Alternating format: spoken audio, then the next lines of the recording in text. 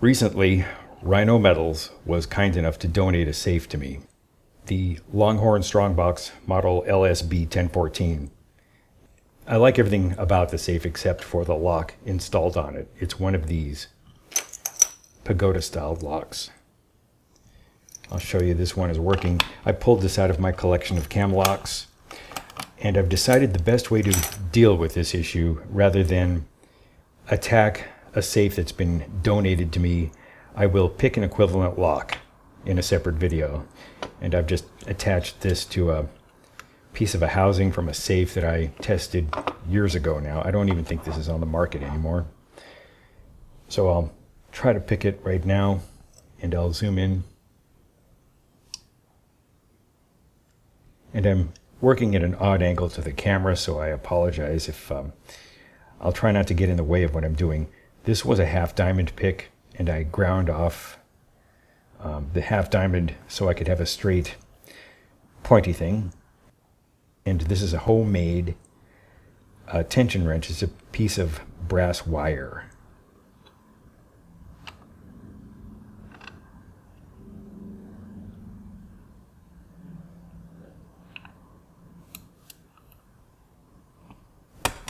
These are odd locks. They have these brass rings, and you can tension one side of a lock like this, go through and set the rings, and fool yourself into thinking you're picking the lock, and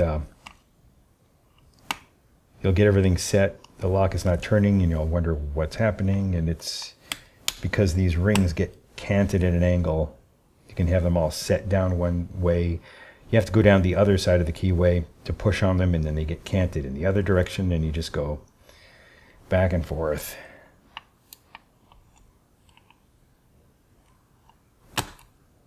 And that was overset, but that's okay, it's going to slip back.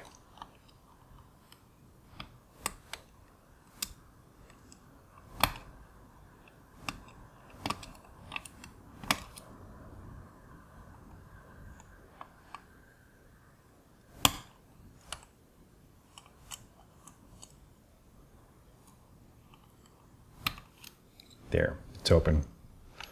So now, let me take this apart and show you what it looks like on the inside.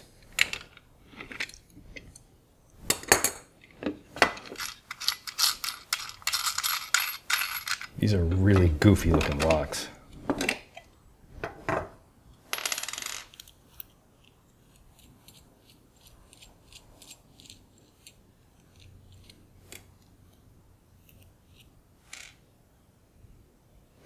There's a wire here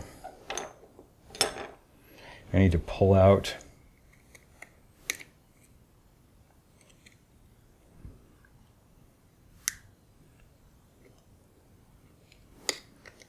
Oh, I should mention this. If you ever take one of these kinds of locks apart, you want to be careful to hold the plug in place, set it down on something, or hold it with your finger, because there are these two pins that, just looking down the keyway, it looks like they're ball bearings, but they're not. They're pins that extend into the key in that hole.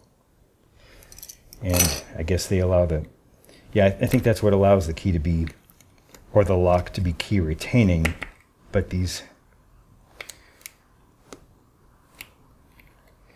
pins will go shooting out.